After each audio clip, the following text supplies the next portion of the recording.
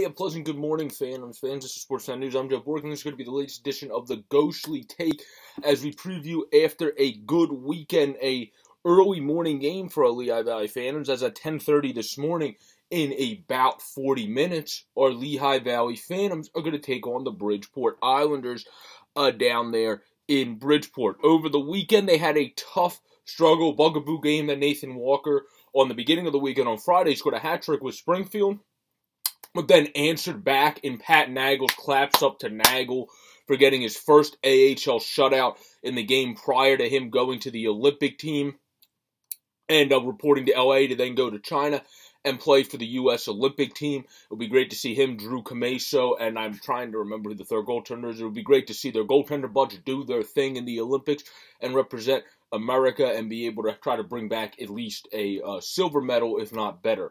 But they were able to capture that game, led by a great game by Nagel. And also in the Saturday game, they had Hayden Hodgson continue his stellar play, Wyatt Wiley continue his stellar play, having a goal. And then Alex Kiley was able to have a great goal cutting to the net for his first with the Lehigh Valley Phantoms after playing absolutely fantastic. Just coming in from Danny Brier's Maine Mariners and fitting in like a glove. Cal O'Reilly was a man on a mission on Sunday against the rival Hershey, having 2 goals.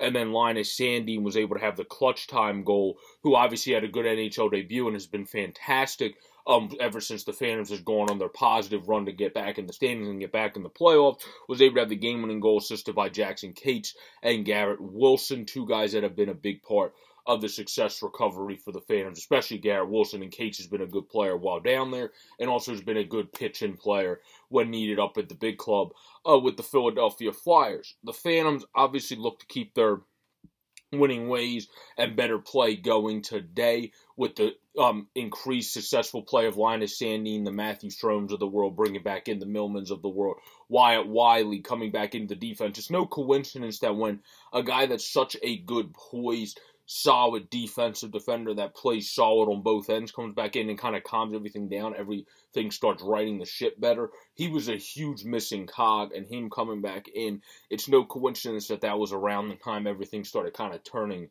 the tide. And then you got increased great play by Matt Strome laying out there to block shots. He's really stepped up too these last couple games since I've seen Ratcliffe for the All-Star game play a couple games with the Flyers, of course. Strome's even taking a bigger role at shot blocking, hitting, and doing all that stuff that you would mix in seeing Ratcliffe do. It seems like he's even stepped up more. So it's nice to see this Phantoms team, who were beat down because of the Flyers' injuries with a bunch of guys up, and because of their own injuries and because of their own COVID protocols early, be able to respond and answer back, similar to how the Islanders are doing in the NHL, the Phantoms are doing in the AHL, and are back in a playoff spot, and are starting to creep up points-wise when they have 2 games above them, but are creeping up to the Providence Bruins, and are starting to creep up as well to the Charlotte Checkers. We have 36 points to the Charlotte Checkers, 44, and the Bruins 40.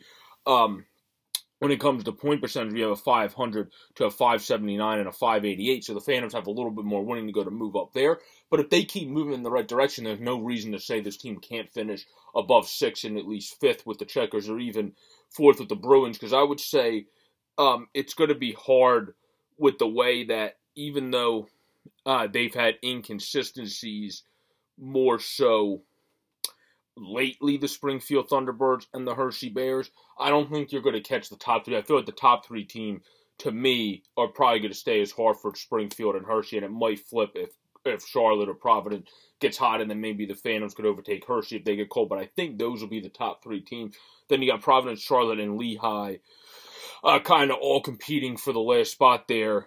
And then you also have, of course, the Wilkes-Barre Scranton Penguins that are still in it, and then Bridgeport is kind of a little bit ways out of it in last place. So the Phantoms have to keep supplanting themselves and keep making them more. Bridgeport's the last place team in the division, but they have played the Phantoms good this year. I was at the game in Lehigh that they beat them. Austin Zarnik has been a man on the mission against the Phantoms this year. They have to play them tightly. They have to jam the neutral zone. They have to limit this team's scoring chances, because the Bridgeport Islanders, like I just got done saying, they don't have the sweetest team, but they have Cole Boudreau, they have Chris Curry, they got Michael Del Colli, they got good veterans there. Richard Panik, obviously, Simon Holmstrom, who's a very solid AHL player, has 18 points. So they have very good players that can get it done if you put them in, obviously, the high-octane chances. The Phantoms got to limit them in the neutral zone, jam them, not let them get through. It was too easy, even though it wasn't a high-scoring game in that game Gillies played. They still let them get in the zone at times too easy while I was there in Lehigh. That was months ago in November now. The team is a completely different team since then, and I expect that to show on the ice today against the Bridgeport Islanders. This has been a preview for our Lehigh Valley Phantoms against the Bridgeport Islanders, as hopefully our Phantoms are able to continue their nice success and beat the last-place team in the division, the Bridgeport Islanders, and continue to keep catching the Providence Bruins and the Charlotte Checkers. Peace out, everybody. Have a great, safe, and pleasant day. Please can subscribe above on the easy-to-use widget or down below on the easy-to-use subscribe button. Help us get to 200 by the end of February. Enjoy the hockey, everybody, and let's go Phantoms.